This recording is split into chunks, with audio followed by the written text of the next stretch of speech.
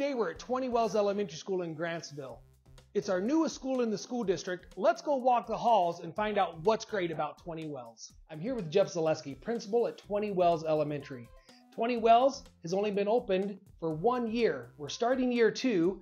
Mr. Zaleski, what's great about 20 Wells Elementary? Well, 20 Wells Elementary is great in many ways. As Superintendent Ernst said, first of all, we are a new school. And so with that, we have the latest and greatest in technology.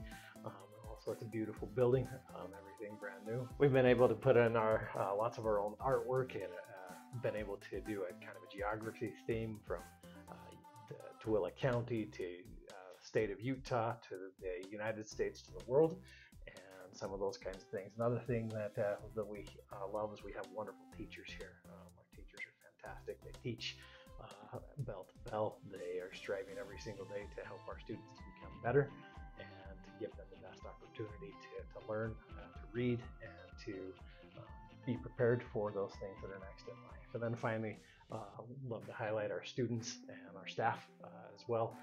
We have wonderful staff. Our secretaries are friendly. Our custodians are always taking care of all of us. Lunch ladies are fantastic, and all of our SPED and our aides do a terrific job, and our students are just awesome.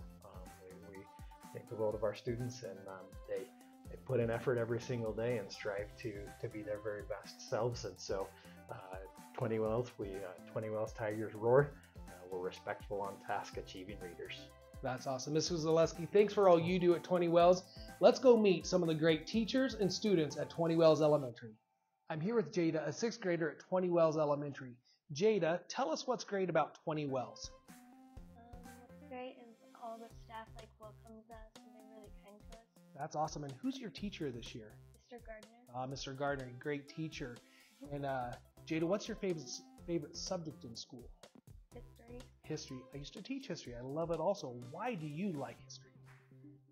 I just have all these questions and the curiosity just brings me in. I just get it. Yeah, very good.